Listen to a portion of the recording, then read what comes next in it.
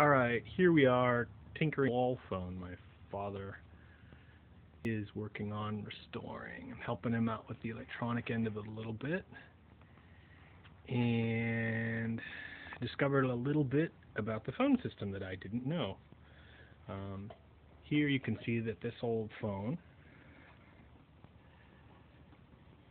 has got a ringer that was recovered from, I think, a commercial application in the 70s, so it's certainly not original.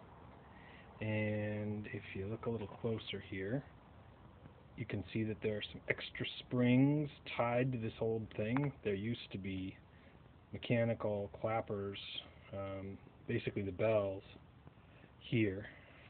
Clapper, it's not the right word, I misspoke. And then my father extended this to put this piece of brass out on the outside. So I've tinkered with it to get the length right and get the right amount of mass and spring on here so that this whole business will be resonant right about 20 hertz. Now this ringer at one time, before it had all this modification done to it, if the focus would work correctly on this thing, you'll see that there's a little 25 tilde off to the left of that yellow label, indicating that this ringer was originally resonant at 25. But when my father extended it and added that clapper, it took the resonant frequency down just above 10 somewhere, from what I could tell.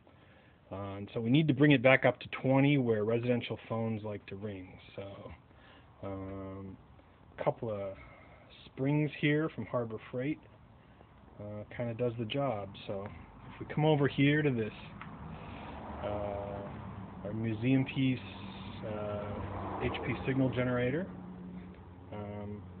go ahead and turn